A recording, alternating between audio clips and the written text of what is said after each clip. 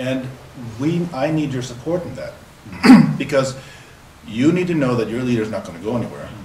And you need to know that your leader is going to continuously push total transparency and honesty to everyone here, so that together we can draw a line in the sand, circle the wagons, and say all that bullshit may happen there, it ain't going to work here. And I think we all need to make that pledge to each other, to make that stand. And we kind of need to join forces maybe for this new year. Yes. Because we have a lot of wonderful elders in our movement. So, Reverend Williams and the other, all you guys. So, please, please contribute. be that older brother figure that a lot of the young new members that need. And if I have your commitment on that level, you'll have mine. That it'll be a different season.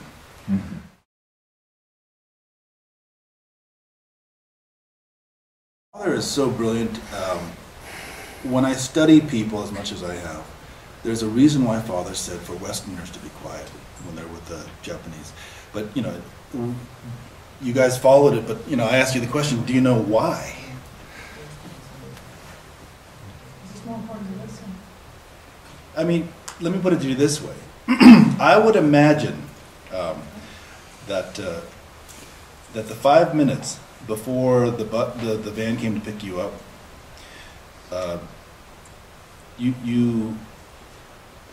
you allowed yourself to be vulnerable enough for somebody to come to approach you, and that all that energy that you have, that wonderful energy that you have, that drive, you are definitely an alpha male. That the energy that you go into there actually kind of may intimidate other people.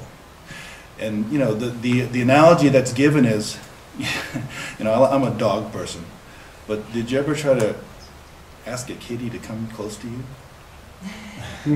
She can do it. It's not like, no. You just kind of have to just. Well, my point is. Wait, let me finish my point. And so when that happens, you create. You yourself all of a sudden create the space where it invites people to come. And then once they come into that opening with that wonderful energy you have and all that knowledge you have, they'll be receptive to listen. Okay.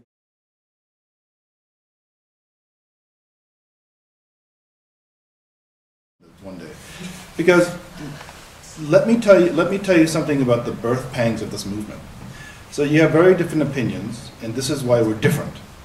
Because in Asian cultures, they love systems, and people want to be told what to do.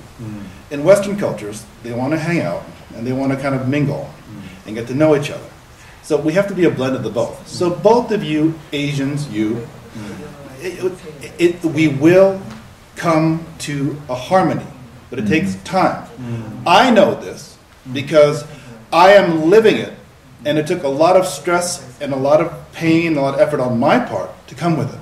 How do I satisfy the will and the traditions of my parents and the awful culture they come from? How do I respect that? And yet, how do I marry that to living in America, where it's about freedom, individualization, and happiness, the pursuit of happiness? So this is my course.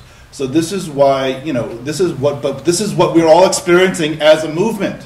The Japanese model is a good model, but that rigid model will not work in America. So it won't, especially if you try, maybe it worked in the 70s when people were burned out in Vietnam, they were searching for something. But that time is gone. So it's a little bit of both, all right? So you're going to have to be patient, because we are going through the birth pangs of this right now. So, Kenesha, keep up the good work. And relax. The system will be put in place where it'll be a harmony of both. But it's very, very difficult, and it'll freak a lot of people out. But you know who it won't freak out? Your kids. They will finally say, "Thank God, this makes sense." Because that does not exist in our church, period. All right. Thank you very much, guys. Next month, we'll do some more recording, but we'll continue to work very hard. I appreciate all your support, and let's continue to support each other.